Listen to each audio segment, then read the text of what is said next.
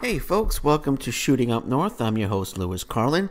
Thought I'd jump on real quick. Gonna do a little mini podcast here and talk about a few things. One, Bully Ray. Bully Ray is no longer under contract with Ring of Honor.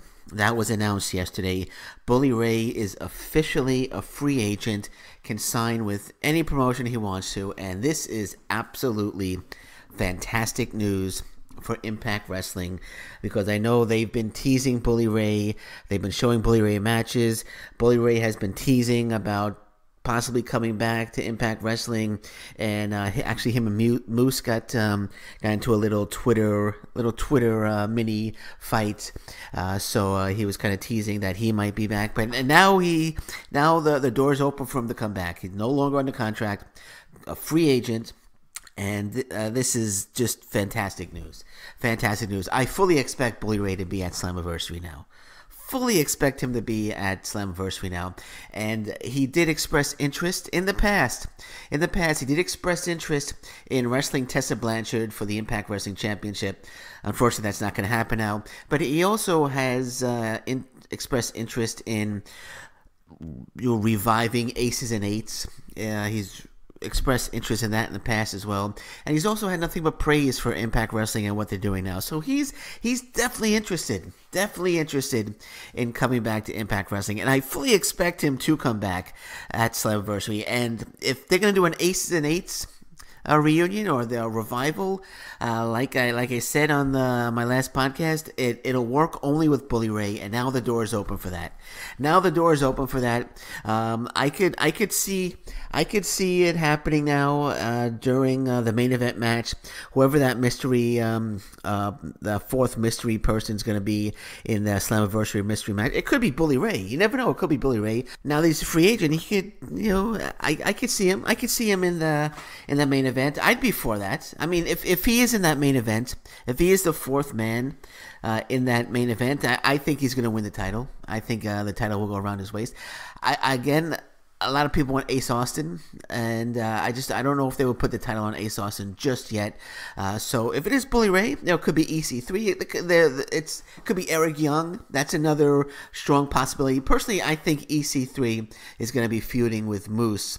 I believe EC3 is coming back as well, so I think he's going to be feuding with Moose. So I think that fourth mystery person is either going to be Eric Young or Bully Ray. So I'm going to call that right now.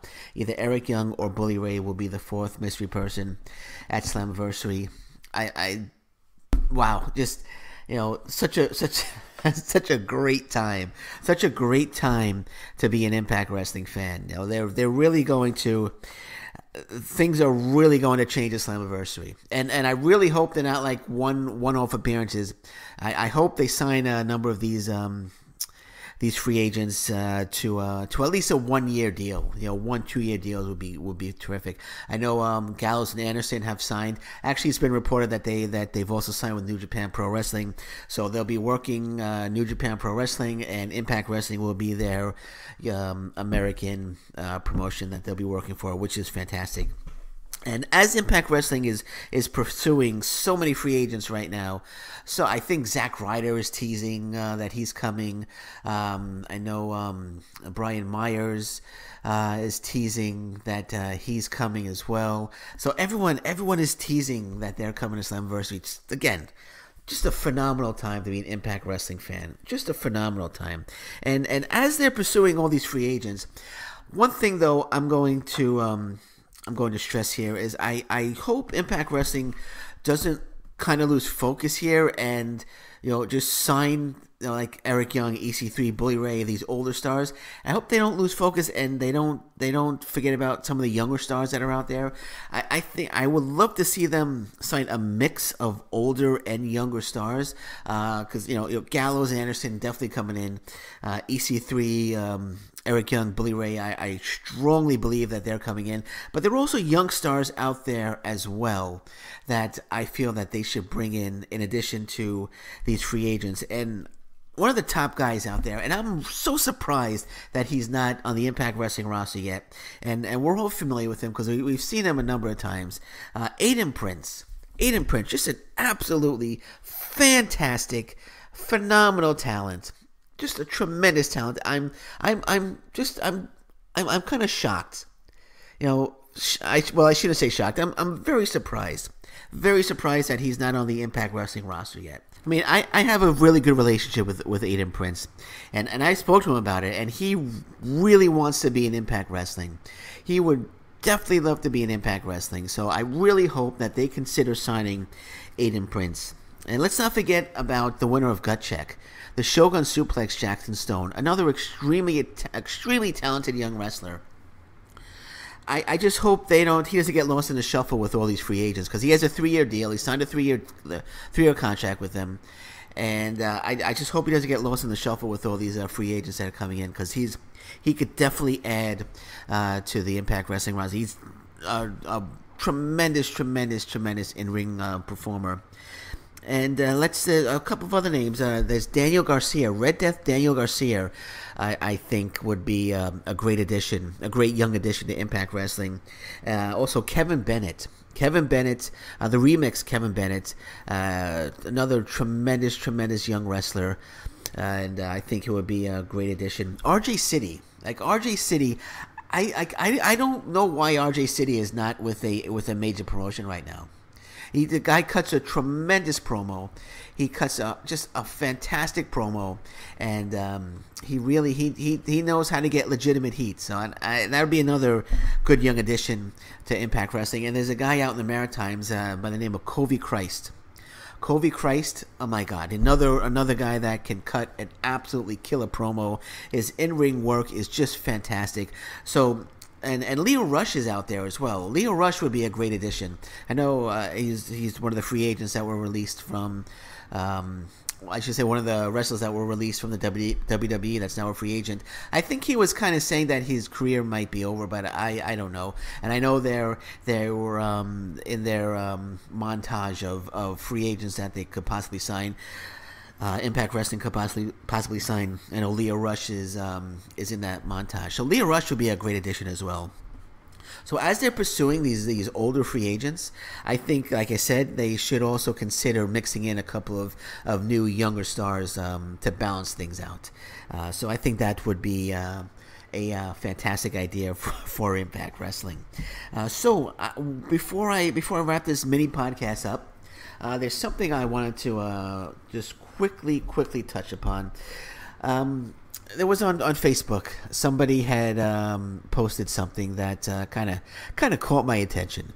It was this one individual, obviously not an Impact Wrestling fan, trying to make fun of Impact Wrestling and the recent releases that occurred. You know, Tessa Blanchard, Joey Ryan, Dave Christ, and Michael Elgin. So he's kind of making fun of that, you know. So he posts, so who is the next release in Impact Wrestling? You know, trying to be cute, trying to be funny, but he completely made himself look like a complete jackass and completely exposed himself when he listed the 7 names that he suggested could be the next release from Impact Wrestling. So he's trying to be cute, like I said, trying to be funny. Like, hey, I'm trying to be funny. You know, Impact Wrestling always losing guys. So who's next? Is basically the tone of this post. But listen to the 7 names. Listen to his 7 names. He says, number 1, could it be Michael Elgin? Duh, Michael Elgin was already released. Then he goes 2 and 3, Rob Van Dam, Tommy Dreamer. Okay, all right. But then he goes number 4. Number 4 is LAX. Number 5, the Lucha Brothers. Number 6, Eli Drake. Number 7, Austin Aries. So let me just I'll read the whole post again. You know, just without interrupting, just straight through. So it's, who is the next release in Impact Wrestling? Michael Elgin, Rob Van Dam, Tommy Dreamer, LAX, Lucha Brothers, Eli Drake, or Austin Aries. Okay. Now, what does this tell you? What does this post tell you? What does this post tell you? This post tells you that people that are making fun of Impact Wrestling aren't even watching Impact Wrestling. That's what this post tells me. That's what this post tells me. That people that are making fun of Impact Wrestling aren't watching Impact Wrestling. And this guy who's trying to make fun of Impact Wrestling totally expose himself and prove my point. Basically, prove my point. LAX, Lucha Brothers, Eli Drake, Austin Aries. If you were watching Impact Wrestling, if you were watching Impact Wrestling for the last 2.5 years, you would know that LAX, Lucha Brothers, Eli Drake, and Austin Aries are no longer with Impact Wrestling. They're no longer with Impact Wrestling, but because this gentleman is not even watching Impact Wrestling, he feels he needs to form an opinion on Impact Wrestling. Just like there was another post where one guy, I don't know where he got his information from, but he posts that Vince Russo was just hired by Impact Wrestling. He wasn't hired by Impact Wrestling. And the very next, the first comment to that post was somebody saying, well, that's another nail in the coffin. Or no, I'm sorry, that's the final nail in the coffin for Impact Wrestling. So I was thinking, what coffin is this guy talking about? Like, what coffin is this guy talking about? So I responded. I said, what do you mean by coffin? And then he goes into his whole thing about, I believe he said they were with Spike. They was with Spike TV, and now they're jumping from network to network. And all their top stars have left and gone to the WWE. And right there, you could just tell right there that guy doesn't even watch Impact Wrestling either. That guy doesn't even watch Impact Wrestling either. First, he referred to, I'm almost certain he referred to Spike TV, but then with all their top stars, I'm surprised he didn't name like AJ Styles and Bobby Roode, because I've seen that before. But it's just more proof that people aren't watching Impact Wrestling, and we're still seeing. We're still seeing posts where people are saying they don't pay their talent, or as I said, I still see posts where people are saying, well, AJ Styles and Bobby Roode and James Storm have left, but while they leave, they don't talk about the people that they bring in, right? They never talk about that. They only talk about the people that have left, and then they talk about stuff that's like 5-6 years old. It's not a sinking ship. It's not a sinking ship. I don't know why people they're not one nail away from closing the coffin. Impact Wrestling is thriving right now. It's fantastic. Yes, they go through tough times, just like every promotion does, but they always bounce back and they get better, and they get better and better and better. Impact Wrestling is a tremendous promotion right now. They have lots of talent, and if they would just watch today's product, they would see that. And then people might say, well, Lewis, you don't like the WWE. You don't like the WWE, so we're allowed to our opinions. And yes, if you watch Impact Wrestling, if you watch the current product and you say, I don't like it, no, that's fine. If you're watching it, you don't have to like everything. But again, people will say, Lewis, you don't like the WWE.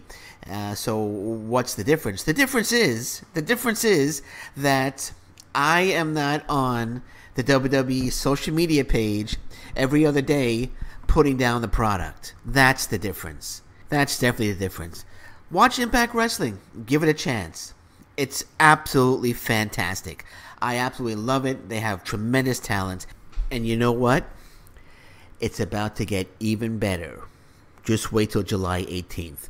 And on that note, I'm going to say thank you very much for listening today. I'm your host, Lewis Carlin. Until next time, take care. Bye-bye. Stay safe, everyone. So long. Bye-bye.